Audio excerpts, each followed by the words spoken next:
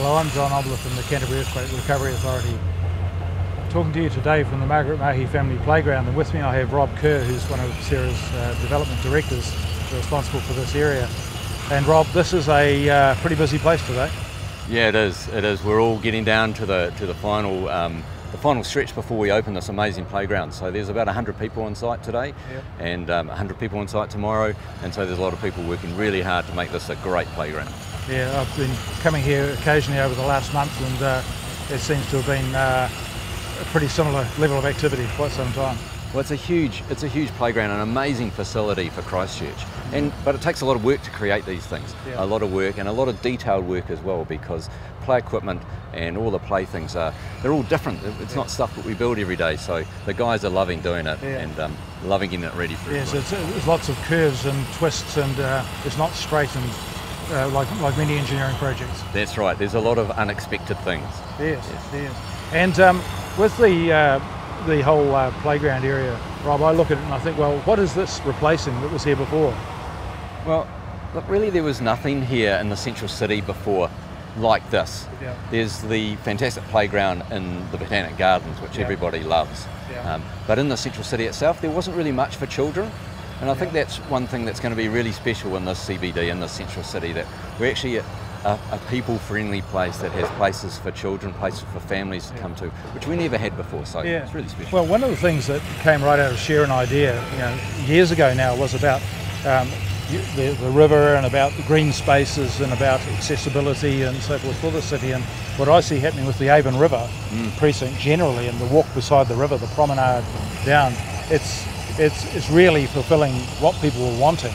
That's so right. You'll be able to walk along the river, you'll be able to enjoy it, you'll be able to come here to the playground, play in all this space with the park all around it as well. Yes.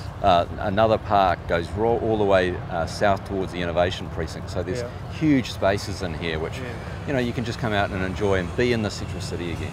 Yes, and of course there'll be a lot of people living very close to here when the East Frame. That's right, over 2,000 people, 2,200 people, so there'll be lots of activity here. We've got concessions, there'll be an art and craft gallery over the road as well, lots of exciting things going on, so we think this will be a real destination. Yeah, well, it certainly feels like that to me. And when people come here to the playground, what are the facilities that they're going to be able to enjoy? So it's not just for kids, it's for grown-ups as well, so there's lots of things that people can enjoy from, there's slides and swings. There's this double flying fox that we're standing underneath here, so you can race your parents down. So this will be strong enough for me to go on it as well? Absolutely. Fantastic. No, it's strong enough so we can have really some great races, so I'm looking forward to beating you on that one. Excellent. So you'll be able to have a picnic here, you'll be able to grab a coffee or an ice cream.